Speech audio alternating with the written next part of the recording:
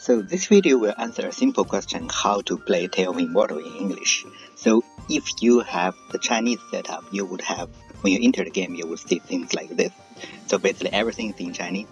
Normally this is the only button you can get, which is actually to confirm. And on the left, so first one is for how you play the game. Second one, which have almost no use. Third one for mod. But the fourth one, you see this little thing here, which is usually for settings.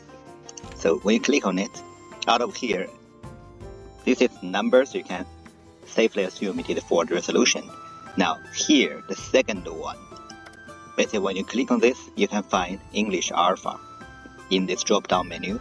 So if you choose this, I know everything was still in Chinese.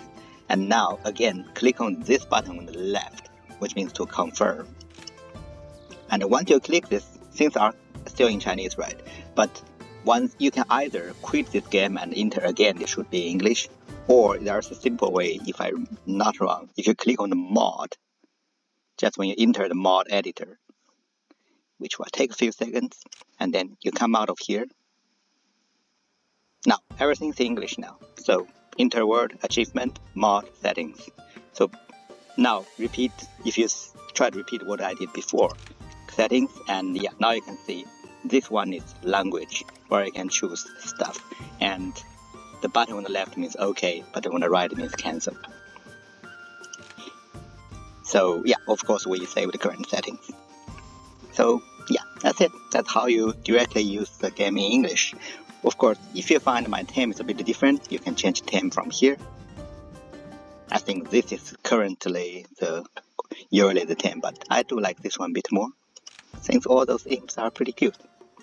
And the current translation status of the game is like, I think, in the recent update, I think last week, after that, 99% of the game is translated. The only one which is not translated is the new adventure they have added after you finish the Taoist Man Pavilion Quest chain. But I believe that will be translated in the next update.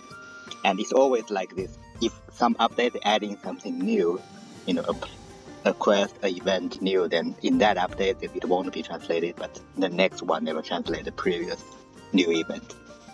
So, alright, that will be it. Thank you.